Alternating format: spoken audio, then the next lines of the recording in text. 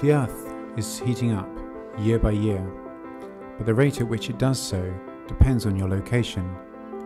Land points are heating faster than ocean points. If we want to separate the two, we need a way of masking our data. That's why today on Climate Unboxed, I'm going to show you how to generate a land-sea mask.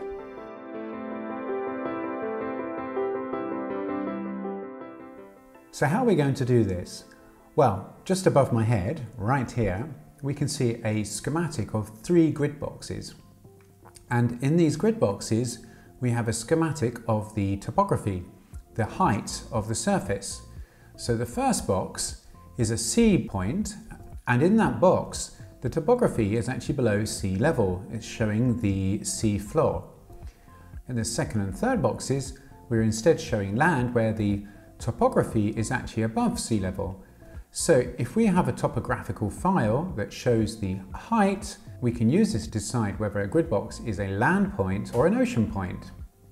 Where are we actually going to get a topographical file? Well, this is where we introduce a little piece of magic from CDO. CDO will allow us to create a topographical file from nothing. Abracadabra, Just like magic. So the command to perform this little piece of magic is called CDO topo, and then we need an output file name, and here we're calling it topo.nc. So here we have an empty directory. So let us now try to create a topographical file with the topo command, and this is the output file, and the command has worked. There we have topo.nc. But when we try and open this with NCView, we get this error message, NCView can't recognize format of input file topo.nc. And the reason for this is that CDO produces grib by default, irrespective of the file extension. So what we need then is actually the command line option -f NC4 to ensure that the output is in netcdf format. We can also have the standard netcdf3, or we can also specify grib or grib2 formats as well. So now what we want to do is try again, but this time we're going to specify -f for the file format, NC4, command is topo, and then we have topo.nc, and this time when we open the file we have a global file of the topographical height. There are positive values over the land and negative values over the oceans, and the resolution is 1/2 degree. We can confirm the resolution by first of all just confirming the name of the longitude and latitude. We can see we have long and lat, and we can print those out then using ncdump -v for variable, and then for example longitude, we notice we have a 1/2 degree resolution. So we can create a topographical file very easily using CDO. It's global, and by default it produces a 1/2 degree resolution. But the problem is we can't combine this with our data file, because our data file may be on a smaller domain, and even if our data file is global, it won't necessarily be on the same 1/2 degree grid. So this means we need to remap the data. Now I've already shown you how to remap a data file using remap and then NN, for example, for nearest neighbor. You can see the video in the link just right above my head. We can also use bilinear or conservative remapping. And so we can remap the topographical file to a new file I'm calling topo_r using CDO remap and then the target data file to specify the grid right after the comma. However, we don't actually need to do this in these 2 separate stages, because in fact what we can also do is we can provide the data file directly as an argument to the topo command. So here we actually combine these two together. We have CDO -f NC4, then we have topo to create the topographical file, and then comma, and then the target resolution, we can just provide it our data file, data.nc, and then we have an output. So this will automatically regrid the topographical file onto the same grid and domain as the data file. Now, this uses nearest neighbor interpolation. So if you want to use a different interpolation method, you will need to do the two separate steps.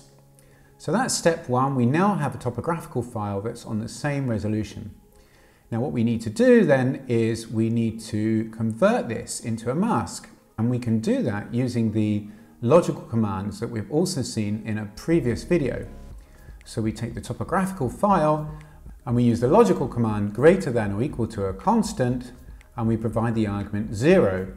So what does this do? It, in the output file, makes a mask where wherever the topographical height is above sea level, we will end up with a 1, and where we're below sea level, we end up with a 0.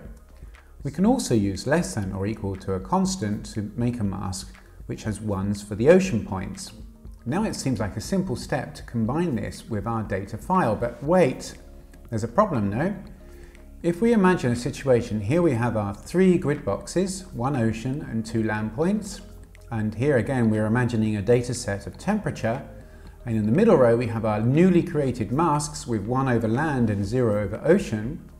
If we are simply to multiply these two together in order to mask the data, then what happens is we end up with a field which retains the temperature over the land points but sets the temperature to 0 over the ocean points.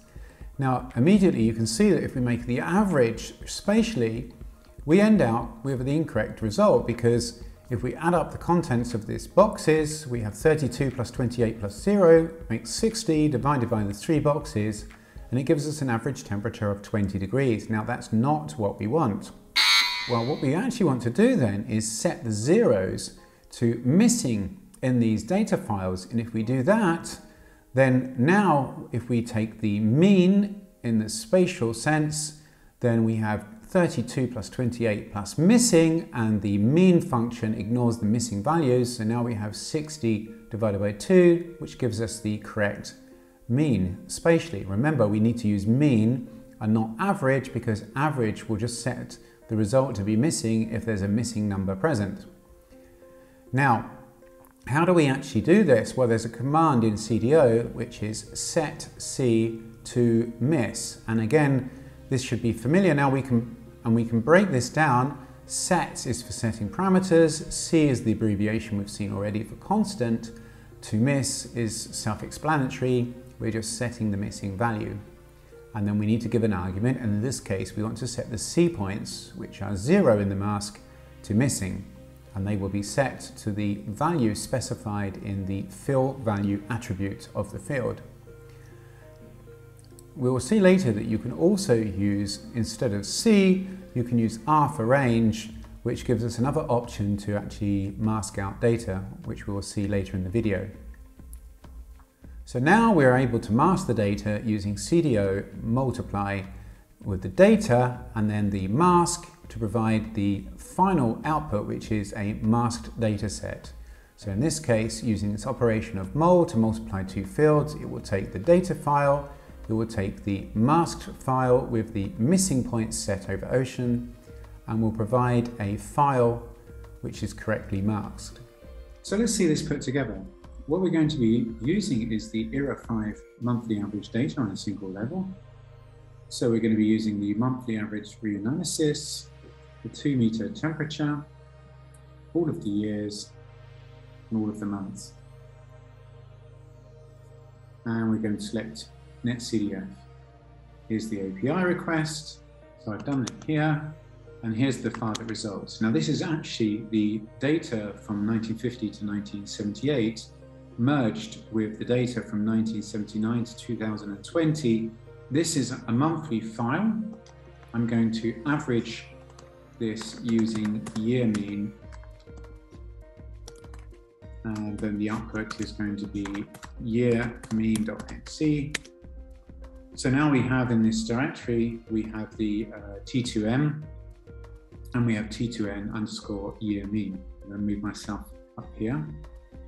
First of all, make a topographical file. So we're going to have cdo -f nc4 for netcdf 4 formats, and then topo, t2m, and then topo. Okay. So this is already being projected onto the same grid as the input data. And if you recall, we do cdo, and then we have greater than equal to a constant, topo, and then we're going to have topo, and then we'll say mask. If we look at this now, we have topo mask.nc. Now we have a file which is red over the land and it's blue over the ocean. And if we look at where the cursor value is read out here, we can see that we have 0s over ocean and 1 over land. Step 3 was to then turn the 0s into missing. So we say set C to miss, comma 0. So this sets all of the 0s over the ocean to missing values. So we have topo, it's called mask, and then we say topo mask miss.nc. So now when we open this latest file, we now have 1 over all the land points, and we have the missing fill value here over the ocean points, which are now colored white. So now all we need to do is take the product of the data file. So we have the year mean, and now we have the topo mask underscore miss, and I'm going to call it T2M masked.nc, or we could call it land.nc. Now, if you notice, when we make this multiplication, the first file has many time slices. The second one with the mask only has a single time slice. CDO is broadcasting this data by repeating these slices as many times as we need to be able to multiply it by all of the steps in the first file. Now when we open this latest file, T2M underscore land, we see we are left with just the land points, and all of the ocean points are masked out and set to missing. So now if we do any spatial statistics, for example, I was showing in the opening scene the time evolution of the land temperature. So we can do this with CDO field mean, T2M land.nc, T2M land mean.nc. Now when we look at this latest file, we click, and there we have it. We have the global mean land temperature from era 5, in this case starting from 1950 and going all the way up until 2020. And it was easy as that. So let's just summarize. We have 4 steps. The first step was to generate the topographical file, which can be remapped on the target datasets grid by passing the dataset as an argument to the topo command. Step 2 then was to create a binary land-sea mask, and we use the logical function greater than or equal to a constant if we want to mask out and keep the land points, or less than a constant with an argument of 0 if we want to retain the sea points. The third step then was to set all the 0 points to missing in this mask by using set C to miss, and the last step then was to multiply the data set by this new mask to give us the final masked data. 4 easy steps. Now, if you look online, you might find some pages that actually make these steps in a slightly different order, and that's where the set range to miss comes in. So we can actually reverse the second and the third steps, and if we do this, use the range command directly on the topographical file. So in this case, we're taking topo R with the topographical height, and the range from minus 20 kilometers all the way up to 0 is then set to missing, and then on that resulting file we then use the logical greater than or equal to a constant. It doesn't really matter which way you do it. If you use this way, of course, you need to make sure that the low bound of the range of values set to missing is lower than the lowest ocean floor depth.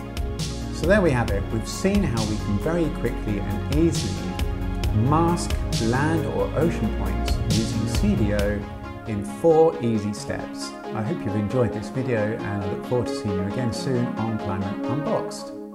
And then an output file to store the topography. The topography.